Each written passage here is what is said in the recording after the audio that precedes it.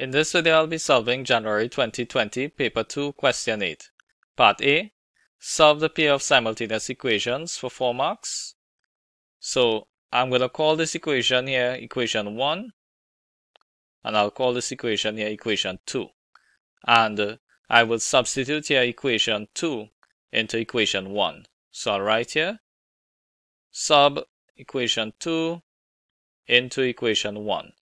So this becomes here y squared plus 2y plus 11 is equal to, now wherever I see x here, I'm going to replace it with 5 minus 3y. Now I want to take these terms to the left hand side of the equation to make the right hand side equal to 0. So this becomes here y squared plus 2y plus 3y plus 11 minus 5 is equal to 0. Now we're going to simplify. So this becomes here y squared plus 5y plus 6 is equal to 0. Now I'm going to factorize this quadratic equation here. 1 multiplied by 6 is 6. Factors of 6, that will give us sum of 5. I will use 2 and 3. So this becomes here y squared plus 2y plus 3y plus 6 is equal to 0.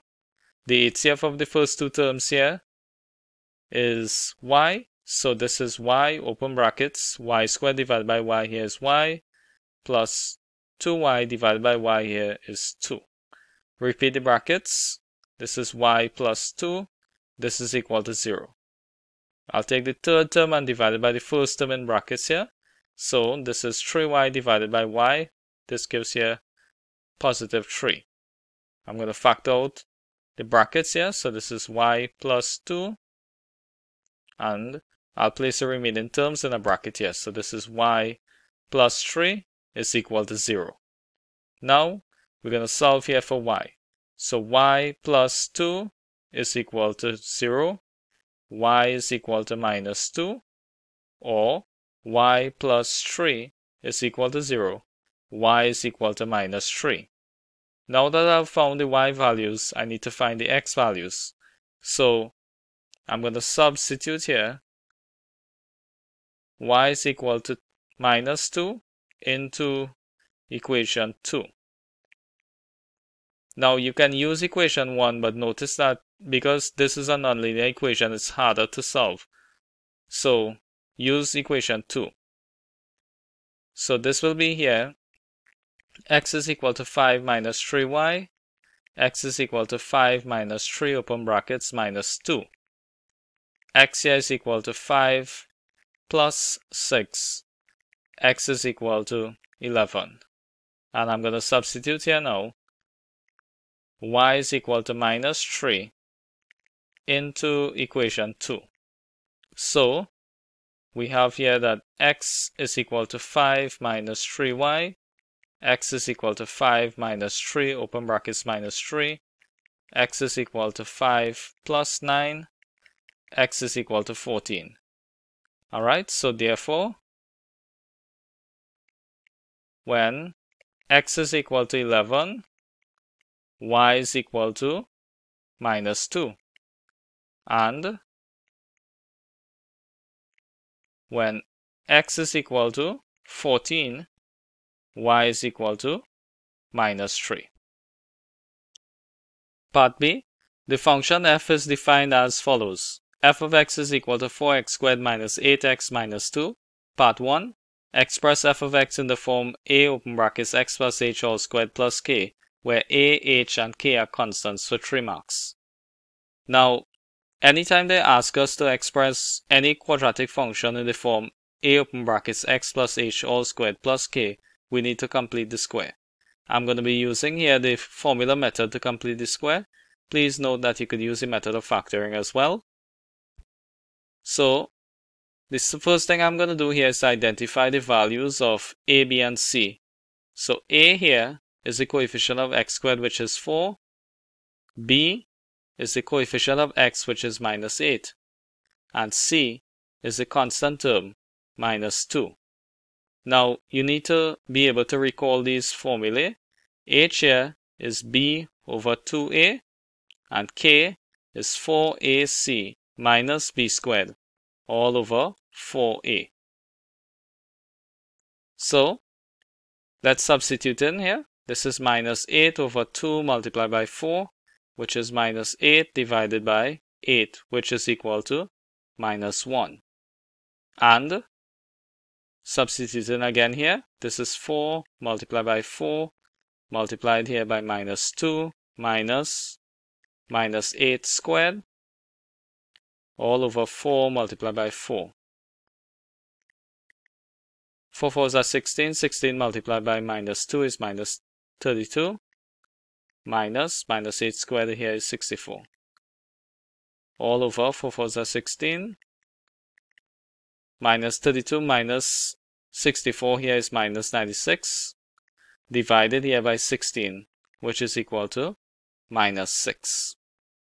Okay, so the general form of the quadratic equation is ax squared plus bx plus c, and this is equal to, in the completed square form, a open brackets x plus h all squared plus k. So given the quadratic function here, we have here 4x squared minus 8x minus 2 is equal to, the value of a here is 4, x, h here is minus 1, so this is x plus minus 1 is minus 1 squared, and plus k plus minus 6 here is minus 6. Part B2, state the minimum value of f of x for 1 mark. Now the minimum value of f of x min is equal to k, which is equal to minus 6. B part 3, determine the equation of the axis of symmetry for 1 mark. Now the equation of the axis of symmetry is given by x is equal to minus h. So I'm going to substitute here h, and h here is minus 1. So x here is equal to 1. Part C. The speed-time graph below, not drawn to scale, shows the 3-stage journey of a car over a period of 40 seconds. Determine the acceleration of the car for each of the following stages of the journey for 3 marks. Stage 2. Now, the gradient of a speed-time graph will give the acceleration, and in stage 2 here, we have a horizontal line, and the gradient of a horizontal line is 0, so therefore the acceleration is 0 meters per second squared. So I could write here, acceleration is 0 meters per second squared. Stage 3. Now in stage 3 here, I will identify the coordinates of 2 points here. So this will be 40, 0, and this here will be 32, 12. And I will use those 2 points to calculate the gradient. So the acceleration is equal to the gradient, which is equal to y2 minus y1 all over x2 minus x1.